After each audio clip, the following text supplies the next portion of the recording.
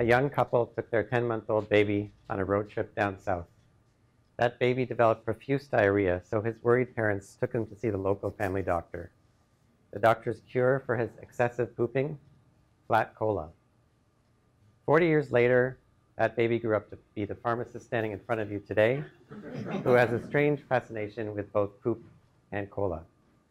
So leaving cola aside, that's for a whole other talk. What's with the fascination with poop? Well, it's not so much the feces itself, but more what lies within. As a healthcare professional specializing in infectious diseases, I'm fascinated with the microbiome. You and I are all host to an environment teeming with microbes, bacteria, viruses, and fungi known as the microbiome. From the minute that you were born, you begin to acquire microbes from your mother, the people around you, the food that you eat, and of course your pets. For every human cell that you have on your body, you have at least one microbe cell. So in some ways of looking at it, you are as much microbe as you are you.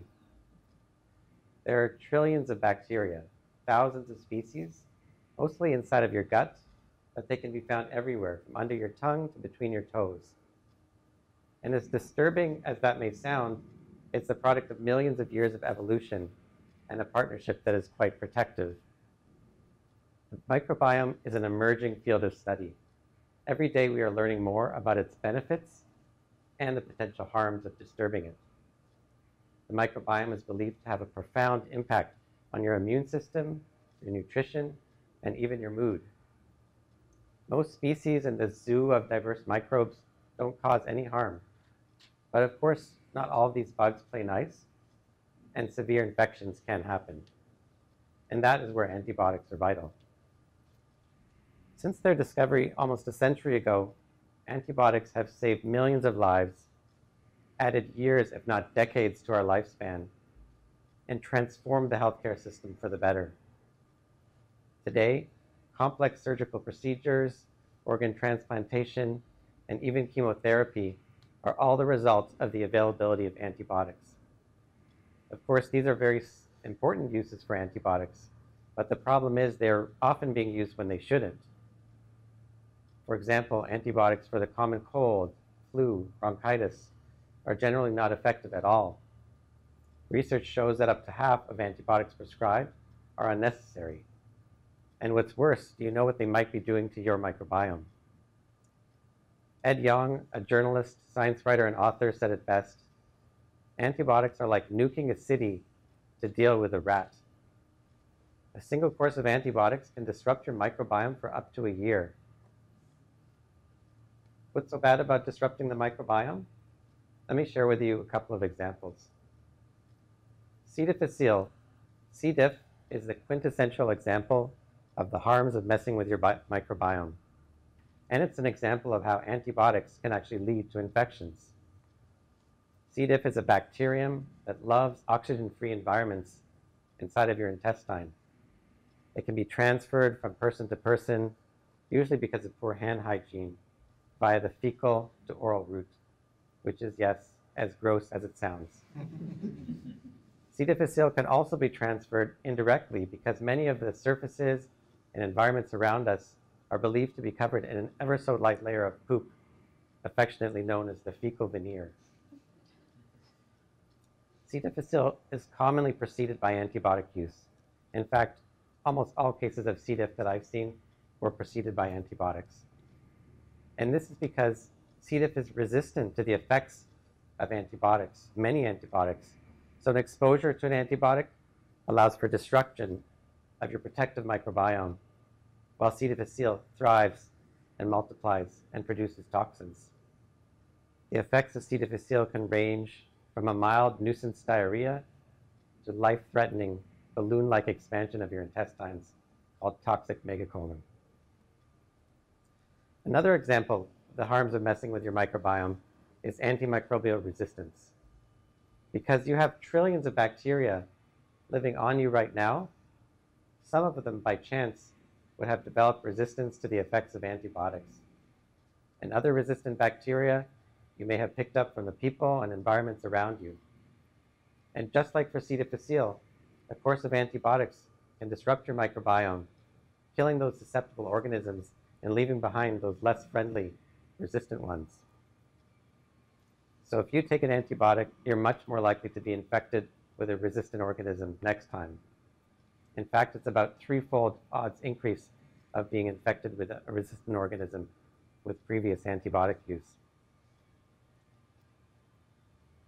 So we are beginning now to see doctors, pharmacists, and other healthcare professionals are beginning to see infections so resistant to the effects of antibiotics that there are no modern antibiotics left to treat these infections.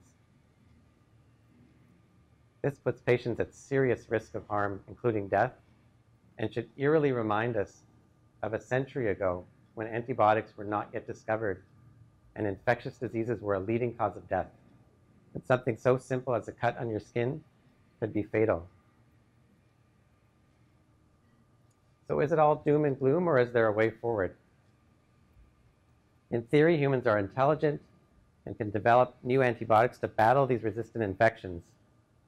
But in reality, developing a new antibiotic requires a huge financial incentive, as it costs billions of dollars and takes years, if not decades, of hard work. On the other hand, bacteria take about 20 minutes to replicate and can develop new resistant mutations on a regular basis. As Ed Yong put it, humans crawl and bacteria run. So we won't win the arms race against antibiotic resistance simply by developing new antibiotics. The way forward is to prevent resistant infections in the first place by leveraging our microbiome, by priming our immune system through vaccination, and by using the antibiotics that we already have much more wisely. Being wise about antibiotic use is called antibiotic stewardship, and it's everyone's responsibility. That's because antibiotic resistance is not only a threat to you, it's a threat to all of us as a society. The World Health Organization has identified antimicrobial resistance as one of the greatest public health threats of our lifetime. And because these resistant organisms can transfer from person to person, resistance is only a handshake or a plane ride away from you. So a global and a local effort are both needed. So I'd like to leave you with 3 things that you can do to help. First, prevent sharing drug-resistant bacteria by keeping your hands clean and making sure others do too. Who knew that a simple task we all learned in kindergarten could save somebody's life? Second, remember that you are a vital player in the fight against antimicrobial resistance. Always think twice about the need for antibiotics and ask your doctor, pharmacist, or nurse practitioner about the benefits and the harms of taking antibiotics. And third, remember, not all bacteria are evil enemies worthy of obliteration. Taking a course of antibiotics just in case there's an infection can cause more harm than good by disturbing that delicate partnership between you and your microbiome. In retrospect, I've made more references to poop in this talk than any other talk that I've given. That is by design. Remember, your poop is more important than you think. Respect your poop and the microbes within.